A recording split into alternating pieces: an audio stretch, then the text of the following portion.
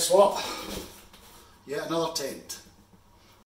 And this one came all the way from Austria, so about a week's delivery time.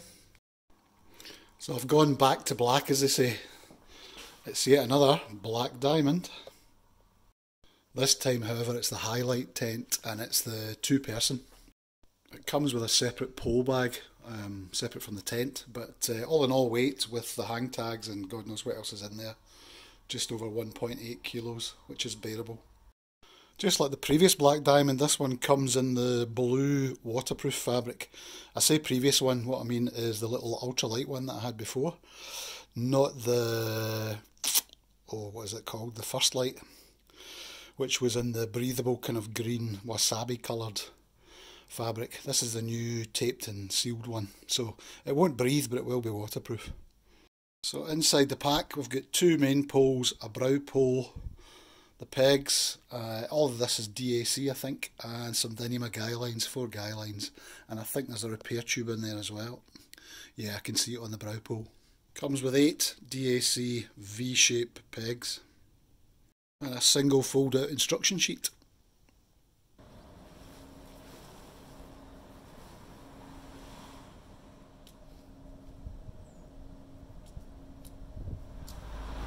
Yeah, it's slightly awkward to get in, but I think we're getting there.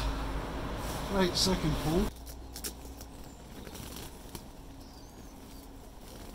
Right, bingo, we're in.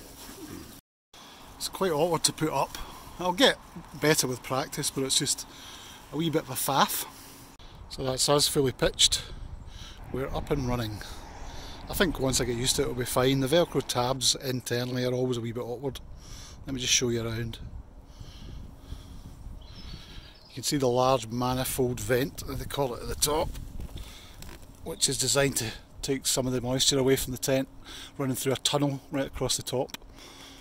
Just the usual nice wee Dyneema runners and line locks. On one side there's not a full door on the 2-person one, it's just a partial vent, so you can unzip sort of a third of the door for some additional venting. And it is narrower at one end and then wider at the head end.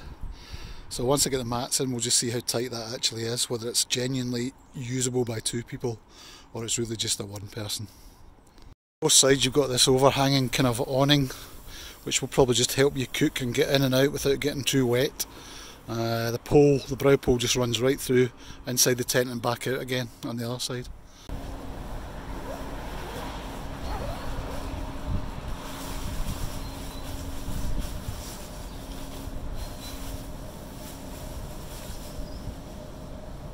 Plenty of headroom. It feels quite spacious before you close it up, but that might be a wee bit deceptive.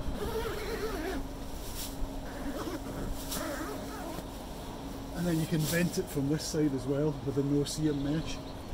This doesn't unzip completely, so your mesh will always be there on the 2-person, but you can certainly feel the through flow of air now. It's got 2 wee pockets, one at the head and one at the foot. And the poles fit into what are virtually like press studs, like the female end of a press stud at either pole end. They just fit straight into the top of that.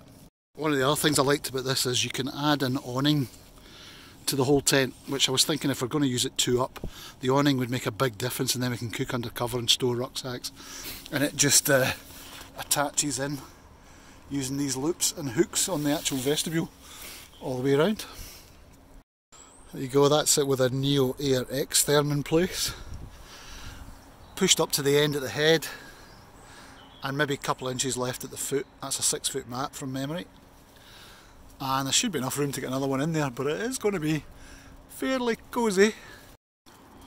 So I've just jumped in and done up the no seam mesh door on the main side, which I think is one of the most attractive things about it. I think it'd be quite nice to sit on a nice morning with that whole door open, or at least sealed in the summer to stop the midges getting in. As luck would have it, I've just jumped in as it started raining. You can see the 2 vents above that are meant to take the hot and damp air out of the tent, but I suspect, being single skin, I think you're going to end up in situations where you need a pack towel.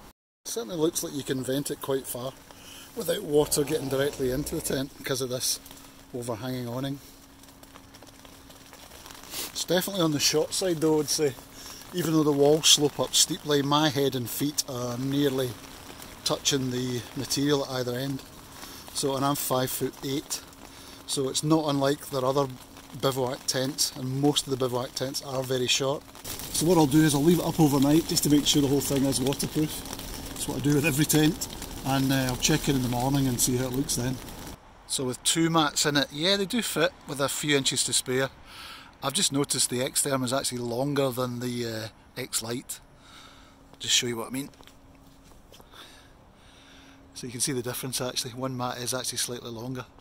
So yeah, there is sufficient room probably for up to about 6 foot. Do you know what? I think 2 of us could sleep in this. And with a vestibule on it, it would make a big difference to store everything outside. So it might be the holy grail of tents. One tent that does 1 person, 2 person, and just add on the vestibule when you need it, or leave it behind when you're travelling lighter like I would do in the winter. Just one wee observation I've noticed actually is, see this overhanging porch, if you like, above the door.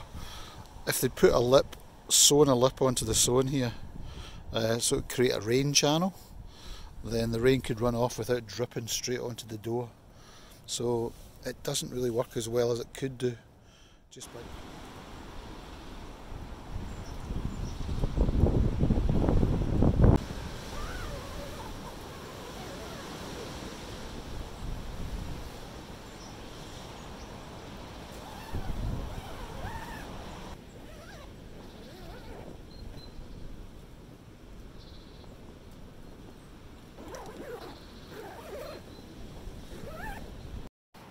having had the tent up over the last couple of days, the thing I have noticed is that the fabric's a very kind of rubberised feel to it and doesn't stretch.